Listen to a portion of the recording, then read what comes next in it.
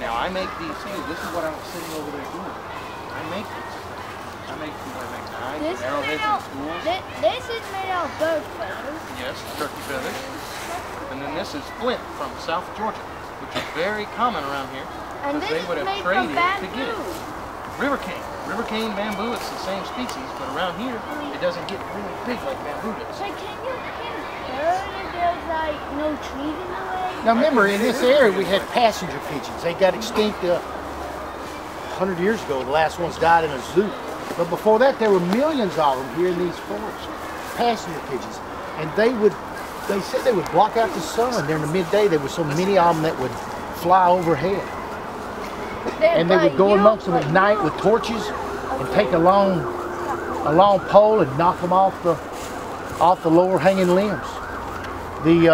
Some of the early explorers in South Carolina that went among the Catawba tribe had talked about they had vats of butter. They called it butter, and it was really you ever clean a chicken that had a lot of that yellow fat on it? Yeah. Same sort of thing that they used for these pasture pigeons. They ate so many.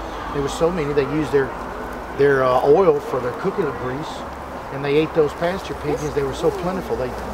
This was very much a paradise when the first Europeans came to America. There were very few people, and the woods were full of game, and it was they never took no more than they needed. This was a virtual paradise for them.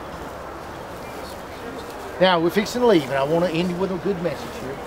Now, if you're not on grade level with your reading, you need to practice until you become a champion reader, like me. JoJo, no. Wait, how do you know my name? I know a lot of songs. Today's readers are tomorrow's leaders. Practice your reading. Obey your teachers and listen to them. Your teachers are not going to steer you wrong. They're in this profession because it's a calling, and they're here to help you be successful in life. And listen and obey to your parents. Your parents have been there before. They got a lot of wisdom. They want to give it to you, and they will not tell you wrong. So y'all have a great day, and I'll see y'all down the trail. I'll leave it too close. Everybody say thank you to Mr. Crawford. Thank you.